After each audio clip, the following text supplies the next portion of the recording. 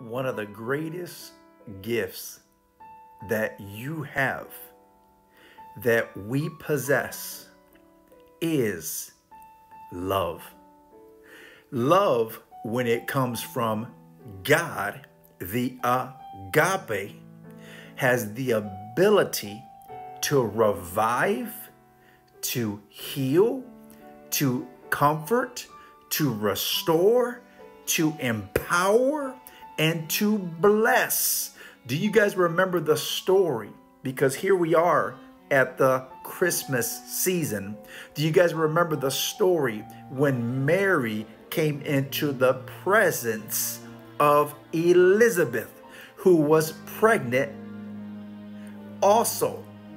And when Mary conveyed what she was carrying to, what she had on the inside of her, the seed in which she conceived that was in her belly leaped with joy.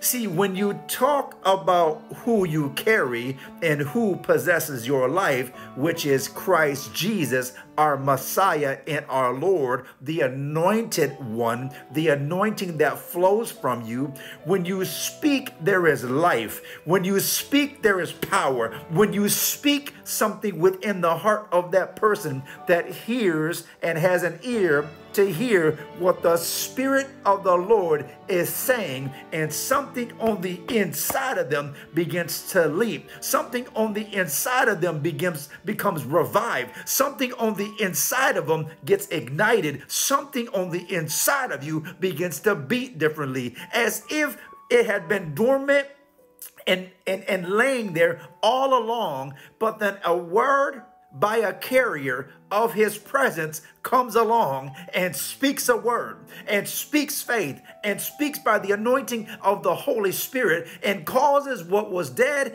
causes what was dormant, causes what was sitting still to come forth and come alive and leap within you.